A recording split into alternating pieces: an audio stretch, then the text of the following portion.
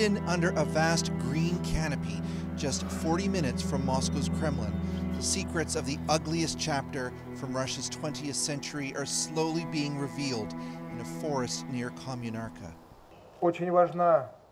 We need to remember these people whose lives ended here, said the Orthodox priest as he comforted the families of victims of Joseph Stalin's Great Terror.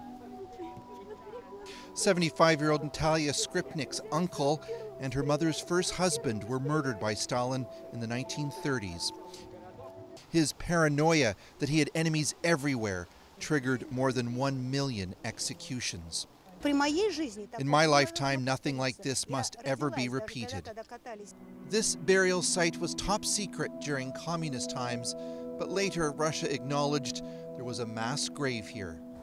Many victims of Stalin's Great Terror simply disappeared in the middle of the night, and their families had no idea where they ended up. In fact, Stalin's henchmen had them murdered, and their bodies were brought here and dumped in this mass grave. There's at least 6,000 bodies here, but possibly many, many more.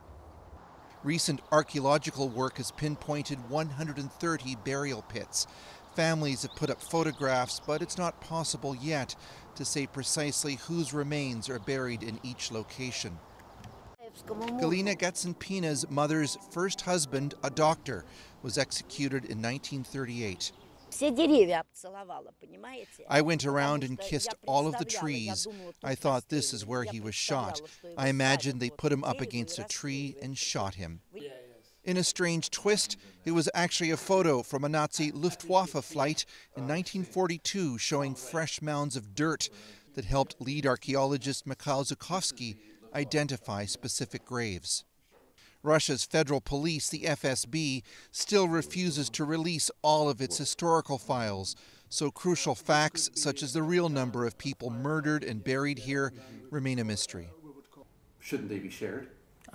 Well, of course, but the idea of such institutions is to keep it in secret, and that's all. Worryingly, a growing number of Russians prefer to think of Stalin as a war hero rather than a butcher. Major galleries still feature him in prominent displays. Alexei Nestorenko lost his father to Stalin's purges. The new generation, the opinion polls show, they know nothing at all about repressions, he said, and half of the population of Russia, they excuse it. There's a new information center at the site with stories about the victims, a destination for future generations to understand the atrocities committed just outside of their city.